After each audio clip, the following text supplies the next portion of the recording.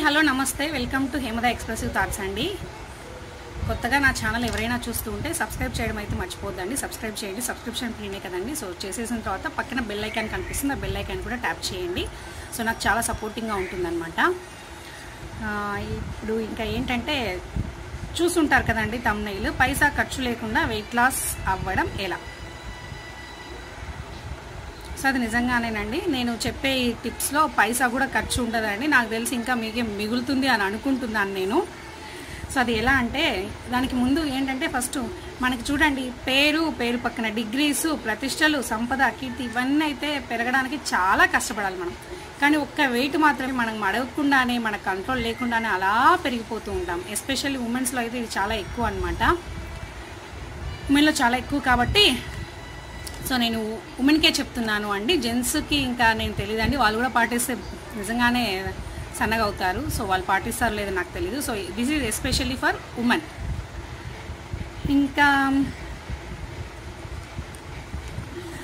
అవునండి, ఇది వింటే కనుక మీరు నమ్ముతారు పైసా ఖర్చు లేకుండా వెయిట్ లాస్ ఎలా అని చెప్పేసి. సో ఇప్పుడు దాంట్లోకి వెళ్ళిపోయే ముందు వెయిట్ లాస్ తగ్గాల నిజంగా మీరు అనేది ఫస్ట్ డిసైడ్ అవ్వండి. ఎందుకంటే కొంతమంది మరీ లావుగా లేకపోయినా కూడా లావుగా ఉన్నారేమో అని చెప్పేసి మరి సన్నగా కట్టేలాగా ఉంటారండి. అసలు అలా ఉంటే సన్నగా ఉండే వాళ్ళకి హెల్త్ ఇష్యూస్ లేవా అంటే సన్నగా ఉండే వాళ్ళకి కూడా హెల్త్ ఇష్యూస్ ఉంటాయి, లావుగా ఉండే వాళ్ళకి ఉంటాయి, సన్నగా ఉండే వాళ్ళకి కూడా హెల్త్ ఇష్యూస్ ఉంటాయండి, ఉండవు అని కాదు.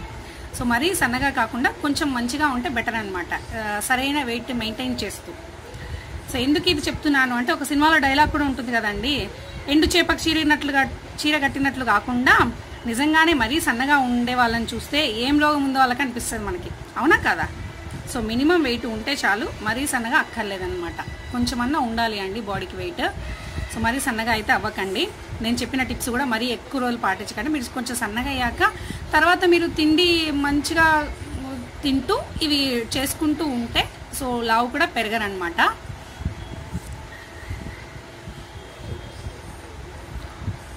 ఇంకొకటి, డైటింగ్ అంటే ఇష్టమైనవి తినకుండా కష్టపడి ఏవేవో చేసుకొని తినడం అని విన్నది నేను, అంతేనా అండి? డైటింగ్ అంటే ఇష్టమైనవి తినకుండా ఏవేవో చేసుకొని తింటూ ఉంటాము, అంతే కదా మామూలుగా డైటింగ్ అంటే. దానివల్ల మనకి ఆత్మ అనేది ఉంటుంది, అది ఘోషిస్తుంది, ఆత్మసంతృప్తి ఉండదన్నమాట. ఎందుకంటే ఇష్టమైనవి వేరే వాళ్ళు తింటుంటారు, మనం తినలేము. అండ్ డబ్బులు కూడా వేస్ట్, ఎందుకంటే మన ఇంట్లో వాళ్ళు ఒకటి చేసుకుంటారు, మనకేమో మళ్ళీ ఇంకొకటి చేసుకోవాలి వెయిట్ లాస్ కోసం. అది డబ్బులు వేస్టే కదండి, డబ్బులు వేస్ట్, టైం వేస్ట్ నన్ను అడిగితే. అయినా ఇప్పుడు పరిస్థితుల్లో బ్రతికుంటే చాలు, ఈ డైట్ ఏంటో అని అనుకుంటున్నాం, అంతేగా.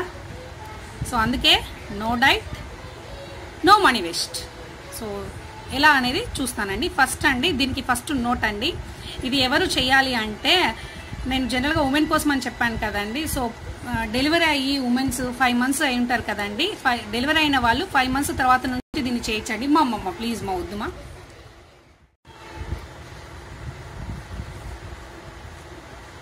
చెప్పాను కదండి, ఇది 5 months తర్వాత నుండే చేయాలన్నమాట. ముందు చేశారనుకోండి కొంచెం ఏమైనా సైడ్ ఎఫెక్ట్స్ వచ్చే ఛాన్స్ ఉంటాయి. సో సైడ్ ఎఫెక్ట్స్ అంటే నేను చెప్పేది ఏది తిండిది కాదు అండ్ ఏ టాబ్లెట్స్ వాడమని చెప్పట్లేదండి. ఫస్ట్ వినండి, మీకే అర్థమవుతుంది. ఫస్ట్ పాయింట్ ఏంటంటే ఫ్లోర్ క్లీనింగ్ విత్ హ్యాండ్. అవునండి, నిజంగా ఫ్లోర్ క్లీనింగ్ విత్ హ్యాండ్ అనమాట. సో దానివల్ల మనకు చేతులకి ఎక్సర్సైజ్, కాళ్ళకి ఎక్సర్సైజ్ అండ్ పొట్ట దగ్గర కూడా మంచి ఎక్సర్సైజ్ అండి. ఫ్లోర్ క్లీనింగ్ విత్ హ్యాండ్ అంటే వంగి తుడవాలి. సో విత్ హ్యాండ్ అంటే మళ్ళీ మాపు తీసుకొని లేకపోతే ఏదైనా కట్టె తీసుకొని కట్టెకి బట్ట కట్టేసి తుడుస్తున్నాం కదా, ఇది కూడా హ్యాండే కదా అని అట్లా కాదండి, వంగి తుడవాలి అనమాట. సో బెండ్ అయ్యి తుడవాలి, కింది వరకు బెండ్ అయ్యి తుడవాలి. సో ఇదైతే మంచి ఎక్సర్సైజ్ అండి. రోజుకి 2 రూమ్లు తుడవండి చాలు, మీకే రిజల్ట్ తెలుస్తుంది.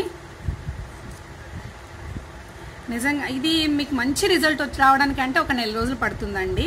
అవునండి, నిజంగానే 1 రోజులు. ఎందుకు 1 రోజులా అంటే ఇక్కడ మనం ఏం చేస్తున్నామండి, ఇంట్లో జనరల్గా చేసే పనే అనమాట ఇది. ఇంతకుముందు అందరూ చేసేవాళ్ళు, ఈ మధ్య మాపులు వచ్చాక కొంచెం వ్యాక్యూమ్ క్లీనర్స్ వచ్చాక ఎవరు చేయట్లేదు లేదు. దానికి మళ్ళీ ఇది వదిలేసి అవి ఇవి కొనుక్కొని మళ్ళీ ఎక్సర్సైజులు అని అవి ఇవి కొనుక్కొని తిని ఇవన్నీ వేస్ట్ ఖర్చు కదండి, waste of time, waste of money అనమాట. సో అందుకే అనమాట 1 రోజులో 2 రోజుల్లో 3 రోజుల్లో వారంలో సన్నగా అవుతారని అయితే నేను చెప్పాను. ఇప్పుడు 1 రోజుల్లో కూడా మంచి రిజల్ట్ తెలుస్తుందని చెప్తున్నాను, కానీ సన్నగా అయిపోతారని అయితే నేను చెప్పనండి. ఇది టైం పడుతుందండి బాగా అంటే ఒక 2 to 3 months అండి అంతే. దీనివల్ల ఏ సైడ్ ఎఫెక్ట్స్ అయితే ఉండవండి.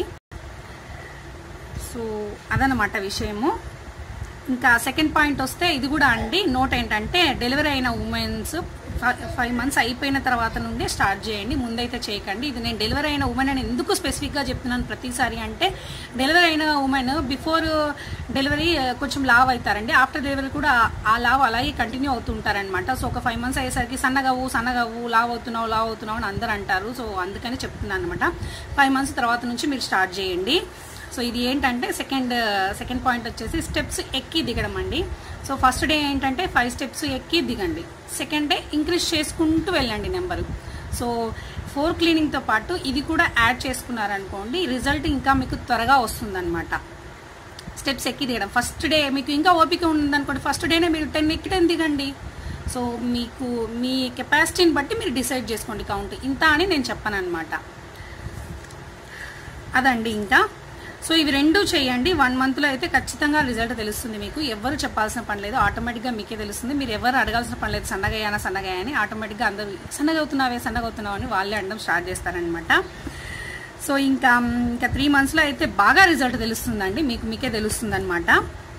ఇంకా థర్డ్ పాయింట్ వచ్చేసి అండి, ఇది అయితే ఆప్షనల్ అండి. ఇంకా డెలివరీ అయ్యి బేబీ ఫీడింగ్ ఉన్నంత వరకు ఇది వాళ్ళైతే పాటించకండి. బేబీ ఫీడింగ్ ఉన్న వాళ్ళైతే అస్సలు వెళ్ళకండి దీనికి, ఇది నా సజెషన్ అండి అంతే. సో లేదు మేము వెళ్తాము అంటే వెళ్ళండి, మీ ఇష్టము, ఆప్షనల్ అని చెప్తున్నాను అందుకే. సో అది ఏంటంటే, ఇది బేబీ ఫీడింగ్ వాళ్ళు పాటించారనుకోండి, బేబీకి కష్టం అవుతుంది అనమాట. ఫీడింగ్ టైంలో సరిగ్గా అందవన్నమాట, మంచి పోషణ అందదు బేబీకి, అందుకనే చెప్తున్నాను అనమాట. ఇది నేనైతే పాటించను కూడా. ఏంటంటే నైట్ టైం తక్కువగా తినడం. So take less quantity of food at the night. నేను చపాతి తినండి, టిఫిన్ తినండి, అస్సలు తినకుండా ఉండకండి అని చెప్పను. సో అస్సలు తినకుండా ఉండండి అని ఎవరు చెప్పరు డైట్ చెప్పేవాళ్ళు. ఏదో ఒకటి తీసుకోవాలి లేకపోతే గ్యాస్ ఫామ్ అవుతుంది అని చెప్పేసి. రైసే తినండి, మీకు రైసే తినాలంటే రైసే తినండి, కాకపోతే క్వాంటిటీని తగ్గించండి. తక్కువ తినడం, ఏదైనా కానీ తక్కువగా తినండి.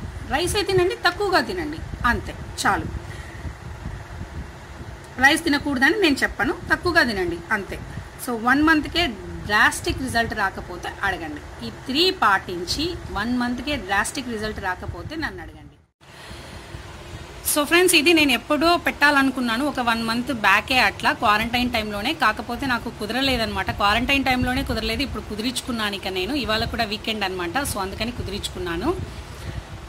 చాలా మంది జూమ్ ఇన్లో ఒకటి పెట్టి, జూమ్ అవుట్లో ఒకటి పెట్టి, మేము లావుగా ఉన్న వాళ్ళము సన్నగా అయ్యాము, ఆల్రెడీ లావుగా ఎప్పుడో ఉండింటారు. సో మేబీ బేబీ ఫీడింగ్ టైంలో అట్లా ఇట్లా మళ్ళీ సన్నగా అవుతారు. కొంతమంది బాగా సన్నగా ఉన్నా కూడా జూమ్ ఇన్లో పెట్టేసి లావుగా చూపించడం, జూమ్ అవుట్లో చెప్పేసి సన్నగా పెట్టడం, ఇలా చేస్తూ ఉంటారండి.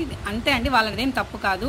సో మనము ఏది జినైన్ కాదు అని చెప్పేసి చూసుకొని పాటిస్తే బెటర్ అనమాట. ఈ వీడియో కనుక నచ్చినట్లయితే ఒక లైక్ చేయండి ఫ్రెండ్స్. అలాగే ఈ ఇన్ఫర్మేషన్ ఎవరికైనా షేర్ చేయాలనుకుంటే అక్కడి నుంచే షేర్ చేసేసేయండి. ఇంకా కొత్తగా నా ఛానల్ ఎవరైనా చూస్తూ ఉన్నట్లయితే please subscribe to my channel and support చేయండి. మీ సబ్స్క్రిప్షన్ కానీ మీ లైక్ కానీ నాకు చాలా సపోర్టివ్గా ఉంటుంది friends. Thank you so much for watching. Bye bye.